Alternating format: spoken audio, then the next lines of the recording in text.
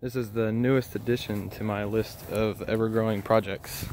It's a 1964 Ford Falcon Futura. I actually traded my 2003 GMC Sierra for this car, so now I do not have a reliable vehicle to drive anymore. Just fine, you know. Where's the fun at if you can't drive something that overheats every once in a while, or tells you have gas and you run out of gas, you know, fun things like that. But I'm sure some of you will wonder, these rims are actually off of a 2010 Mustang, and they do fit just fine. On the back it's got 1-inch spacers because the offset is very heavy on these rims. On the front I've got 1.5-inch spacers. This thing isn't perfect. It's had some dents and dings. There's a dent in there. The owner I got it from said it's been there since his grandfather owned it in 1987. And then one dent on the roof. Interior's pretty well shot. Got a bunch of stuff in there, but it's kind of neat. He made his own little steering wheel cover out of paracord, which is pretty sweet. It's actually extremely comfortable. And then I've done a little bit of work to it, not much. Funds have been pretty tight, but a little bitty switch panel may change in the future depending on what direction I go with it. But the dash is in great shape. I love it. This is the best dash I've had in an old car, kind of because it's metal, but that helps. But one thing that is nice to do on a car like this is add a little bit of your own electrical. So the only source you can get 12-volt ignition power is straight off the ignition switch, because there's very minimal amounts of electrical in this car. So I spliced off of that to run this relay that runs a terminal strip.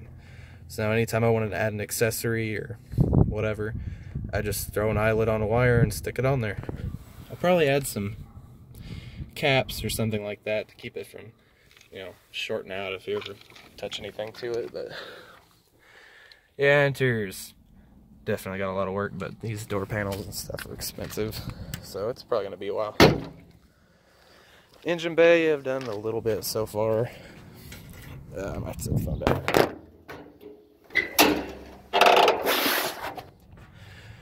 So basically all I've done is added a relay, and that's my power for that relay inside the car. Just run it along the back and then in through a grommet like you should always do. Lots of oil leaks covered, but it's a 260 with 3-speed column shift. It's very fun to drive. And the radiator leaked. He actually had 2 of them. He tried to solder it, seal it back up, but it didn't hold.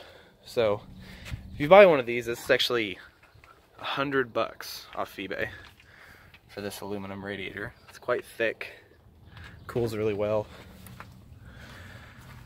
But this thing still has the factory generator, as far as I can tell, and it functions fine. I was really curious if it was going to handle it, but it runs an electric fan and it functions as far as I know. I haven't measured voltage with everything kicked on, but because they're only supposed to put out like 30 amps, 25, 30 amps on the regulator. But it's been working good. But as you can see, I had to space the radiator off the original mounts and make it a pusher fan. If you try and run a cheapy 16-inch fan on a radiator like this in this car, it will hit the water pump. I'm sure there's probably a short water pump you could try and put on to make it fit, but then it probably wouldn't fit with the generator. It might fit with an alternator conversion and a different crank pulley, but I mean, I don't know, you're going a long ways at that point to try and fit an electric fan as a normal conventional style. But I had to add the spacers because the end of the motor is really close to hitting the hood release, and I really didn't want it to rub. So I had to space it off a little ways, which is fine. I mean, there is a gap there, but it seems to be cooling fine. If I run into any issues, I'll build some sheet metal covers to go across the top and down the sides to keep the wind from going around the radiator and keep it going through. But as you can tell, the motor is tilted off to one side. Now why is that? Well, both of the motor mounts are broken. It is literally just sitting in here on the rubber blocks, and the rubber is separated from the metal part of the mount that bolts the motor. So needless to say, that is next. That and some exhaust, because this thing has a straight pipe right now. But if you guys have any questions, or you want to see anything about the car, or you want me to do anything to it specifically, let me know. I did not get any video of installing the radiator, but I mean, it's a radiator, so there's not a whole lot to it, other than taking the fan on and off like 3 times and buying new kits to install it over and over. But this does have the original 2-barrel carburetor and the original top, although I did modify that door in there to keep it from opening up down there, because there's no pipe on it, so I really don't want it to suck from the exhaust manifold all the time, so I just blocked it off to where it always sucked from the front. Eventually I will put a chrome air cleaner on it probably, or something, but for now this is plenty of air for this thing. It's not really a performance motor. And the back originally actually had this size of tire, but I put a taller one on there, and it fits really well.